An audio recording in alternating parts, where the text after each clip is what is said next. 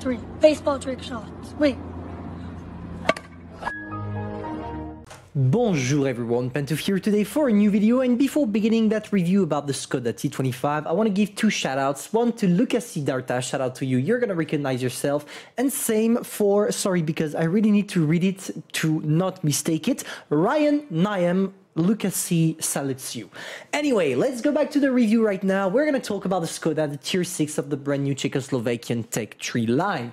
And basically, it's a really great tank. And obviously, everybody knows that because everybody is playing it. When you go into the tier 6 matchmaking, you have either 3 Škoda in your team or 3 Škoda in front of you. If you're really unlucky, 3 Škoda on both teams, which can be quite upsetting because it doesn't feel like you can really know the performances of this tank, as in the regular matchmaking, you will not see as much Škoda as we have right now due to the hype of the 7.7 update.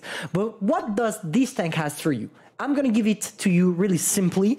It has a great autoloader because you have 1.5 seconds between shells. So in 3 seconds, because you have 3 shells, you will be able to burst a total of nearly 500 damage, which is quite good for a tier 6. Your DPM is average or in the norm for a tier 6. Gun dispersion is good. Aim time is a little bit long. And the magazine reload time of 14 seconds is average as well. So we could say that the gun is quite reliable, as long as you are not alone. But we're going to talk about the playstyle during that video after a little bit later. Average penetration, fine as well, especially the APCR penetration. 194 is definitely enough for you to go through most of the enemies you're going to encounter, even tier 7. Average damage, as we told, about 160. And something really interesting, the gun depression, which is 10 degrees, allowing you to be quite versatile on pretty much every single terrain this game has to offer.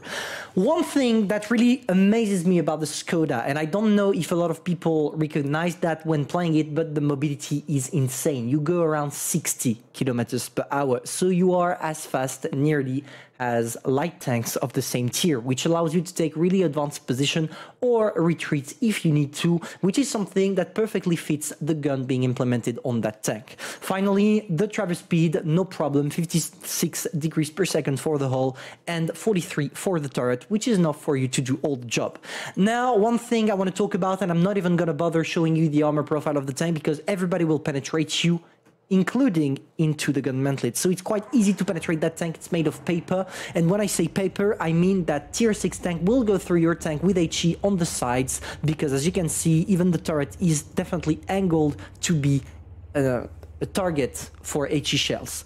How am I equipping my tank right now? First, calibrated shell to increase my penetration because I don't see the point of improved ventilation and I never saw it, so I always go for calibrated shell when it comes to autoloader tanks.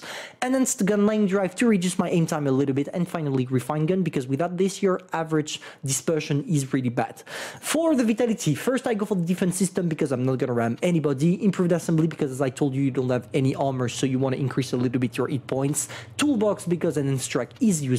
Improved optics because I'm not gonna camp, I'm not a tank destroyer. Engine accelerator because your mobility is great, so why not improve it just a little bit. And finally, consumable delivery system because as you have an autoloader, you don't have to use adrenaline, so you would rather use your consumable more often, let's say it like this. Now let's jump into the playstyle. Concerning the playstyle of the tank, basically, as you have an autoloader, you gotta play in support. You can't rush through the enemy lines because you're gonna get exposed once you are reloading your whole clip. So you wanna use a little bit of your brain there to avoid getting yourself stuck in some stinky situations. How do you do that? It's simple. You wait either for your whole team to be brawling against the enemy team and you take a look at your map, and when all of the 7 enemies are spotted, you can adapt your playstyle to be able to take some distance while being able to shoot them. Or you can try the sneaky way as well. And by sneaky, I mean you go to a corridor where there is not necessarily a lot of people that you can handle with one clip, for example, and you're gonna try to work from that ridge line. That's exactly what we're doing right now as we kill the STRV. Yes, we took a shot in the process, but that was definitely worth it because we managed to kill the guy by completely clipping him out with our 500 alpha bursting damage. There we go, and we're gonna do the exact same thing on the Leo. Yes, he managed to sneak some shots, but who cares, as with our amazing intra-clip reload, we managed to get the job done. There we go for the second kill. and already nearly 1.2k damage. As you can see, the Su-85 is not paying attention to us, and something really interesting to do with the Škoda, and you're going to see it right now, is perma-tracking your opponents. As your reloading track clip is really fast, it will allow you to block your opponents, especially turretless tank destroyers, and therefore they will not be able to shoot you back. That's something interesting to do, and that's probably one of the best tactics. Of course, sometimes you're gonna get surprised, and God bless the fact that this KV2 did not try to shoot with HE shells, because otherwise it would be over for me. He sneaked his shot, but now I'm gonna go away, and as you can see, the KV2 really wants to kill me because he's definitely rushing to kill me. Not a problem because we're faster than him. As you can see, 40 kilometers per hour, because we are in a bad on a bad terrain, which is already great for a medium of that tier to go to 40 kilometers per hour. And then we only have to get away to escape from the KV2. The game is already over. We got our 4 kills. Are we going to be able to sneak a shot on the KV2? I'm going to wait for him to shoot. He shot. I'm going to try to poke around the corner, and I failed my shot, unfortunately, allowing the KV1S to get the kill. No problem. We still did a good game. We ended up with 4 kills and 2.4k damage. It's fine. It's a pretty good game with it, but don't worry, I have more to come. Concerning the second game, we are still top tier, as you can see, and we're going to try to play, let's say, a little bit differently. In the first game, when we played, we were trying to sneak around. We were not in direct contact with the enemy team. Now, in this replay, we're going to play a little bit more aggressively. When you play aggressively with that tank, you want to find a position from which you can use your 10 degrees of gun depression.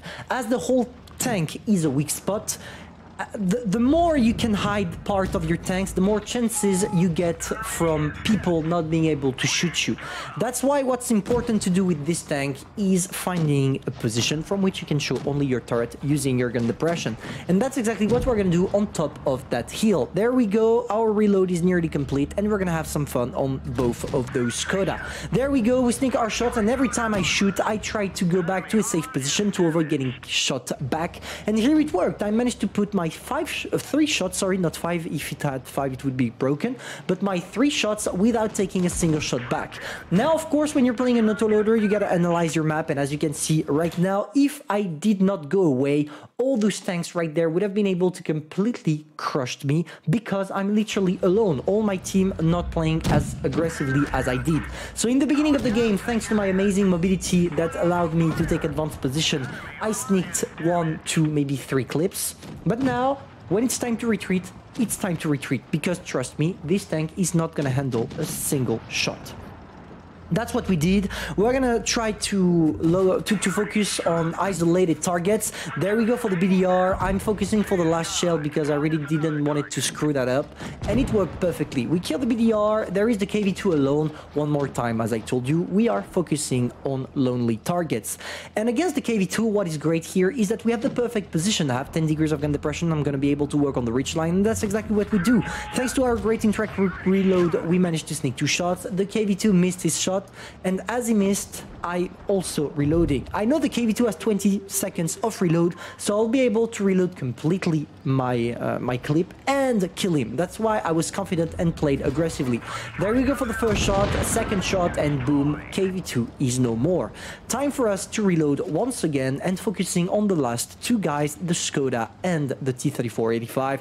But as we are greedy and as we have a clip fully ready for the Škoda, we are going to go for the maximum damage. So there we go, and as you can see, 66, 68, 70 kilometers per hour when you're rolling down a hill. That's something really impressive with this tank.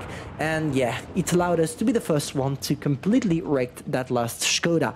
Now there is the T-34-85, but as we have 14 seconds of reload, someone is going to kill him before, knowing that he's a one-shot, people will push him. It worked, 2.7k damage, battle is finished, and with it comes the first class and an amazing game. Truly, the Škoda is a great tank as long as you definitely know what you're doing. You need to know when to retreat. You need to know that this tank is effective only when you use the gun depression and only show your turret to your opponents. But once you master it, it's a pretty effective tank and probably one of the best mediums out there to play at tier 6 from the tech tree branch. Hope you enjoyed that review. If that's the case, feel free to subscribe, like, and share. And I'm gonna see you soon for a new video. Au revoir.